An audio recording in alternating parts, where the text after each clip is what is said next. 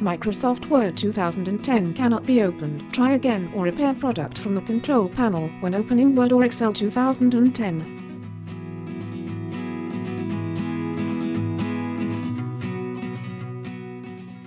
Welcome to Geek on YouTube channel. I have successfully used Office 2010 several times. All of a sudden, I am unable to open the program. The application manager pop-up says, Microsoft Word 2010 cannot be opened. Try again or repair product from the control panel. I get the same message when I try to open Excel also. To fix this problem in Windows 7, to see all options in control panel, you have to change the view by option on the top right to small icons.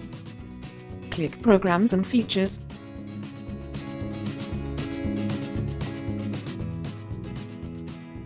Locate Office, select Microsoft Office Starter 2010, English, click Change, and then Repair.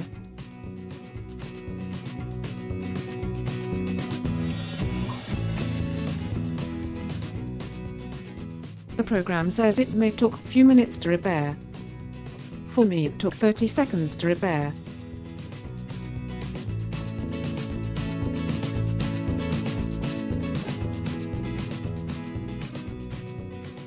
Then you see a successfully repaired message. Click OK and try to open the Word document again.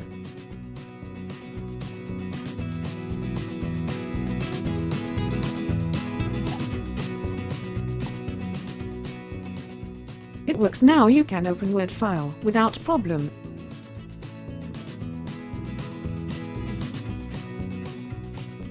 Thanks for watching and share with your friends if you find useful information in the video. Please subscribe to our channel for more interesting tutorials.